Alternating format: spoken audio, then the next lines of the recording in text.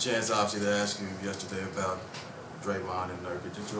What was your reaction to that and Draymond getting the indefinite suspension? Yeah, that was insane to see. Glad Nurkic's all right. Never seen that before on a basketball court in an NBA game. I hope Draymond gets the help he needs. It's been incident after incident, so I know Draymond, and that's not, he doesn't.